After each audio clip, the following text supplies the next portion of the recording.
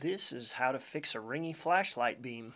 This is a textured film called DC Fix. It's a roll of sticky back plastic, and when you put it over the existing lens of a Maglite, it gives the beam a puffy cloud softness. It's fairly heat resistant. I tested it on my FW21 Pro, and so far it's been fine. The loss of light with it on is minimal, only about 6%. Even though it is clear, the version I have is called Milky, and there's a link for the exact product in the description.